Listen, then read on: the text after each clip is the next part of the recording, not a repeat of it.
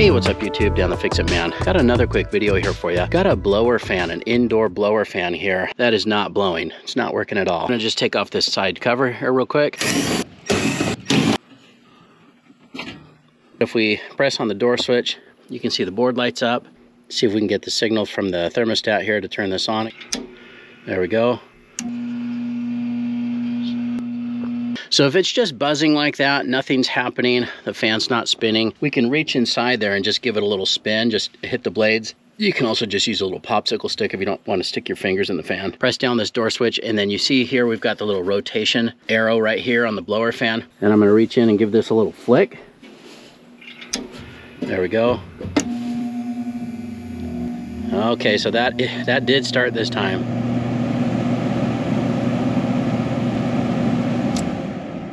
Okay, so you can see we got the fan going by giving it a little flick there. If spinning that will get it started, chances are your capacitor is bad because it's not giving the fan that little boost to start. We're gonna take out the capacitor. I'm gonna show you how easy it is to change that. So safety first, you can unplug the unit or you can turn it off at the breaker. In our case, we've got a unit that's plugged in right here. I'm just gonna unplug it, so we know that there's no power. Don't rely on just this little safety switch here. So be safe, just either unplug or turn off the unit. The capacitor on this unit is right here. Now these capacitors don't last forever. That's something that you will have to replace periodically. This is usually gonna happen when it's really hot outside and you need the AC, or really cold and you need your heat. So it's a good idea to have a spare on hand. If you smell something burning, a lot of times that's gonna be your fan motor, which is another issue, but this one looks like it's just gonna be our capacitor because I was able to spin the blades of the fan, get it going, and then this did kick on. Now the capacitor's job is to store and discharge energy, which is what gives that fan a little boost to get started. So this still may have some power. You might get a shock from this, so make sure you don't touch the ends over here. So it looks like we just have one screw holding this little metal strap that's mounting this capacitor. Just take this out. This is a 1/4 inch screw. Now it's okay to touch the body of the capacitor, just don't touch the top of it or the ends there. You might get a little shock.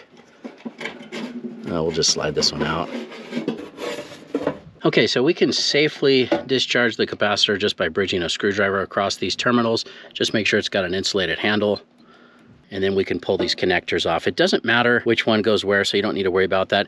If these are stuck or corroded on, you can use a flathead screwdriver to kind of pry them up, like so. These ones are not stuck. I just want to show you how to do that. And now, again, it doesn't matter which side goes to which side on the new capacitor, but it is important that we match the numbers here. So this is 15 microfarads or UF, 370 volts. It doesn't have to necessarily be the exact same size, but make sure that the rating is the same on your replacement. Here's 3 that I usually carry with me. So I have a 7.5, I have a 10, and then I have a 15 right here. This is the one we're going to use. This one's going to work just fine. Here's our replacement. Basically, reverse of the process of taking it out. Just clip these leads on.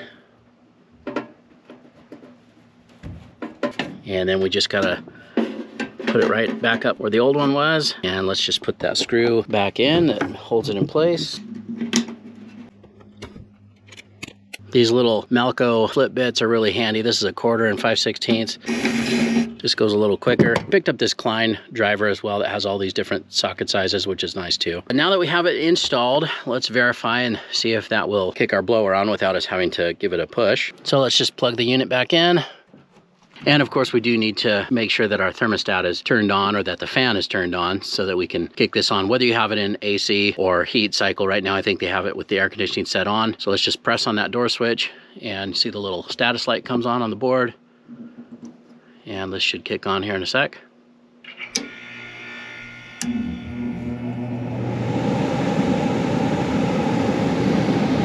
Working great.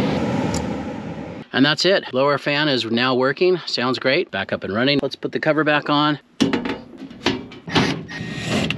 Pretty quick and easy job, something you can definitely do on your own and save yourself some money. Just be safe. Make sure that you are very careful and either unplug the unit or power it down or turn off the breaker, and make sure that you safely discharge that capacitor before touching that. You could definitely get a shock. Don't do this unless you're comfortable with it. I hope you liked the video. Please give it a thumbs up and subscribe if you don't mind. That does help me out. I'll get a link in the description where you can pick up some of these replacement capacitors along with some of the parts and tools used in the video as well. Thanks so much for watching and good luck.